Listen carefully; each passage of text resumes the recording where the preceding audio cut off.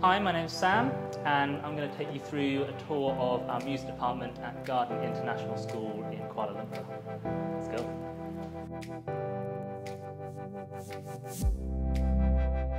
So our department's built in a bit of a circle, a bit of a round. We have all the practice rooms in the centre and all of the classrooms around the outside. We've had some issues with storage, so we've got these great benches all around the corridors which we can use for just loads of stuff. So we have stands in here, we have drum equipment, we have all sorts, cables, wires. These trolleys are great because these are very sturdy music stands.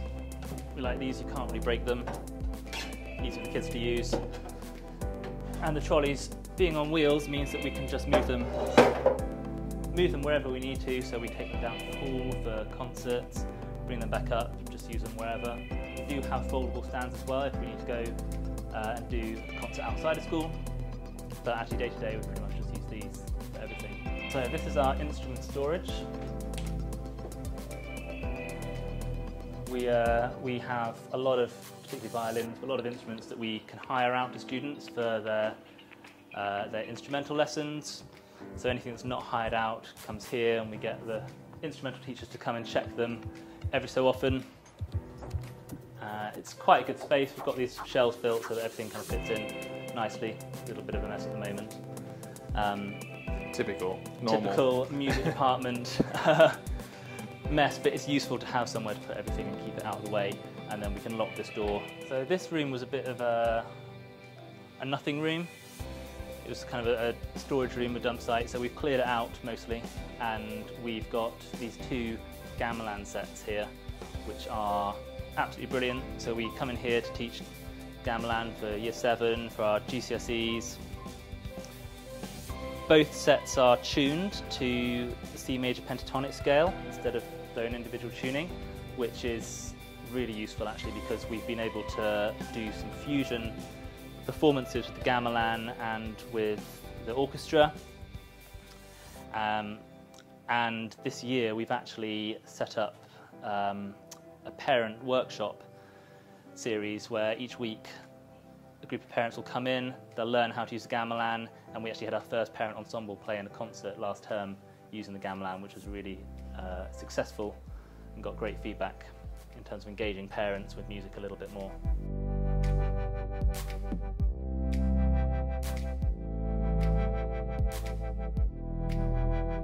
So we've got 8 practice rooms in total that we can use. 2 of them are this size, they're a bit bigger, so we have drum kits in here. We use them for small ensembles, bands, and then we've got a few smaller ones that we can use with piano practice, duets, things like that.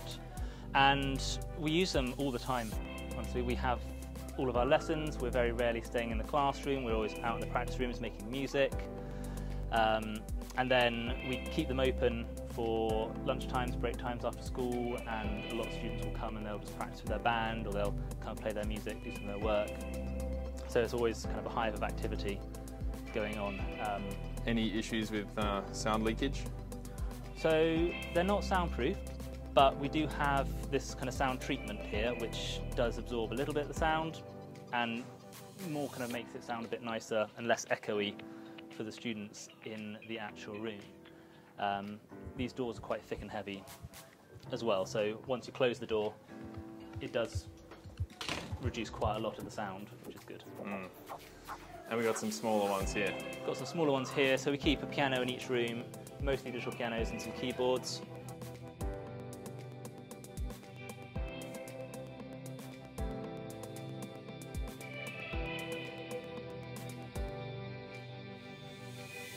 So we are here at the Music Hub, or Music Laboratory. So this is an old classroom, which we have repurposed into what we call the Music Hub. It's a space for our Key Stage 4 and Key Stage 5 music students, so those who are doing GCSE or A-level or any of our elective courses, to come and be here and use it at break times, at lunch times, after school, so they can come and do their coursework on the computers, they can come and just hang out and use the guitars and the kit and jam. And we also use it for our sound recording elective as well, and all our recording needs. So we had this little cupboard here which wasn't really doing much. We got some sound insulation, a sound treatment put in, and linked it to our little home studio setup here. Kind of like a vocal booth. Yeah, kind of vocal booth, instrumental booth. So students can either record out there, in there, out here. And we have 2 elective classes where they learn how to use all the microphones, learn how to record and produce music.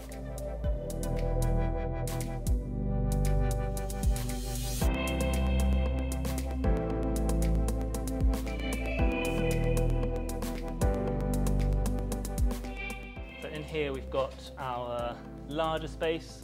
This is where we have most of our music rehearsals. It's a little bit messy at the moment because we've just had a concert the other day.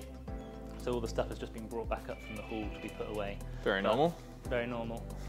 We keep all of our orchestral percussion here at this end, and that's always kind of available to be used. And then more of our band setup down at the other end with the drums and the piano and the amps. And we have everything in here. We have our orchestra rehearsals, jazz band, small band rehearsals. We use this room all the time. At the moment, it's being used by one of our piano teachers, using the grand piano to do some of her lessons. So we've got these guitar racks and storage here. Tell us a bit about those. Yeah, so we have 2 Key Stage 3 classrooms. Both of them have these guitar racks in, and they're a really great solution if you're using guitars. We teach with them all the time, and it keeps them nice and ordered. We have them all numbered.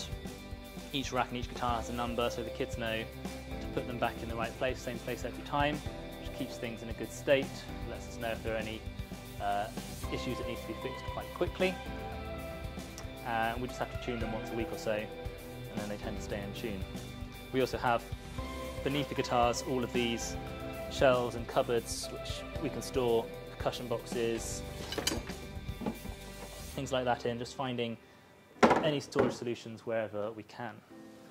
We tend to teach without tables for our Key Stage 3 groups and just focus on the instruments and the playing.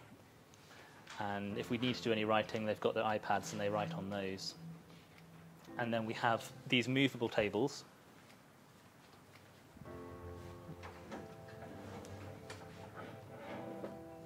Which we can wheel in and out, so that when we have a GCSE lesson or an A-level lesson, we can wheel them out quickly, kids know how to set them up, and then fold them away again quickly at the end, back to our Key Stage 3 setup in a matter of a minute or 2.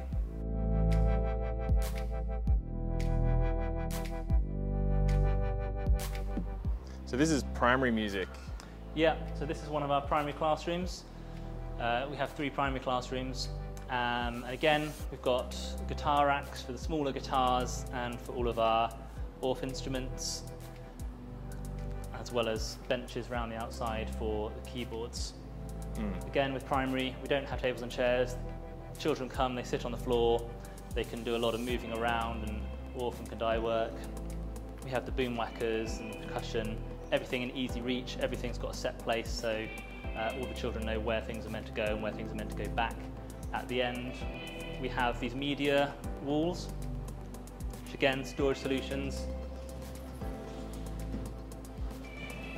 Whiteboards in front of them, which is really useful.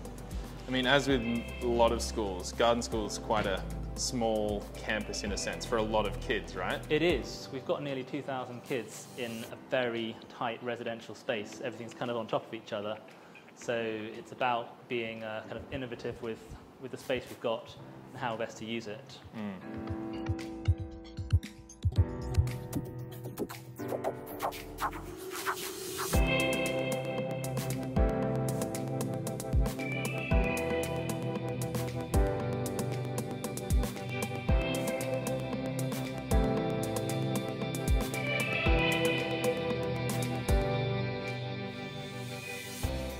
So this is down on our primary level, but it's a recital hall used for primary and secondary music.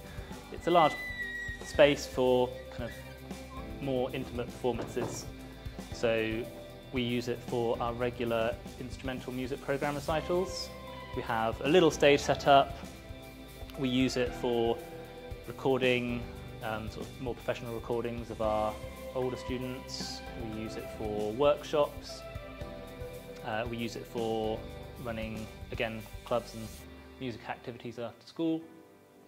It's been set up quite nicely with some sound treatment. And again, a false wall at the back with some sliding storage for all of our samba percussion and things like that.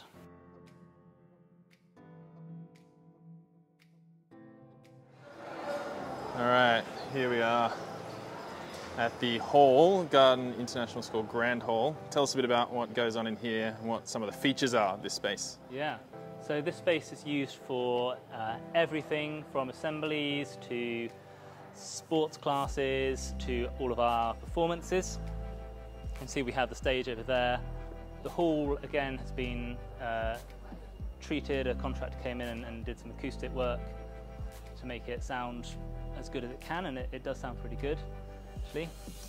It's quite a large hall, so in terms of chairs, one thing we have is these green riser chairs, and these are great because they're on a motor.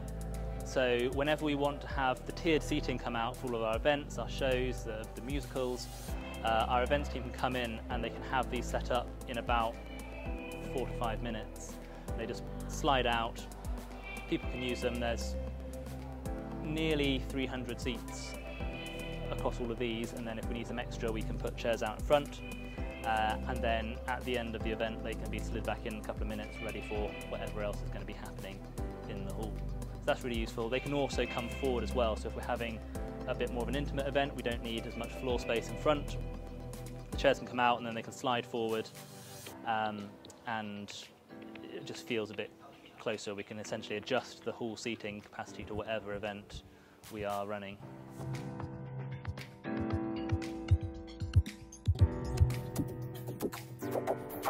How do you go competing, I guess, with some of those other events that go on? Like we can see the courts marked on the floor. Is that a bit of an issue for a very busy school, or how does it sort of all work? Yeah, it can be.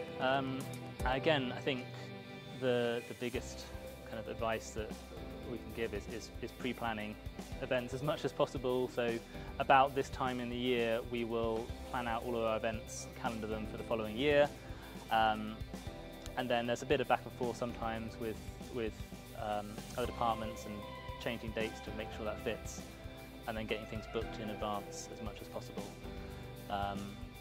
But day to day, unless there are sports lessons going on, actually you can often get in here. So our A-level students will come in here to practice on the piano, to get used to the piano for their recital in a couple of weeks, and there's normally a point in the day where they can get in here and do that.